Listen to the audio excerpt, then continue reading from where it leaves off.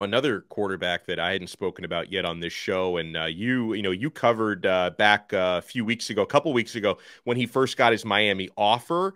And according to Gabby Urrutia from Inside the U, he's locking in a visit for April 6th because he's going to be on spring break at his high school. He's out of Georgia, Gray, Georgia, Jones County. Judd Anderson, who, man, the size is crazy here, John. He's 6'6". 6'6", 210 pounds.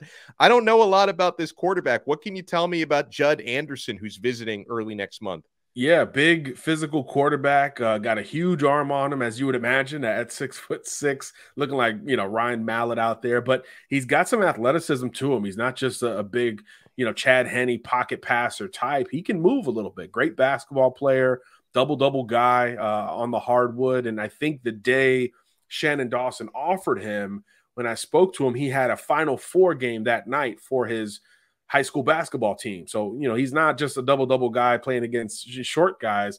They're winning and going deep in the playoffs there in the state of Georgia. I do think they lost in the Final Four, but Anderson was so focused on hoops that he was so surprised to grab a football offer. So that's why he hasn't been out in the camps and all that stuff. But now that hoops is over, he's going to shift over to recruiting, and Miami's one of the offers that he was really excited to grab. He obviously is building a relationship with Shannon Dawson, who he said had been talking to him for a few weeks before the offer came in, and he wants to learn more of the program and Mario Cristobal. So this is, I think, kind of an ACC, SEC level guy. He's got like Ole Miss, a couple other schools, Georgia Tech, involved in his recruitment.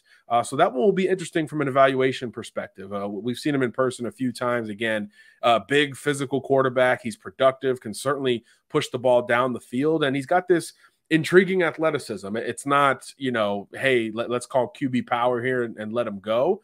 But he's got enough wiggle to make a guy miss in the pocket or in the open field. So it becomes intriguing, especially relative to, again, this style of offense. What we've seen, typically smaller quarterbacks thrive in the air raid.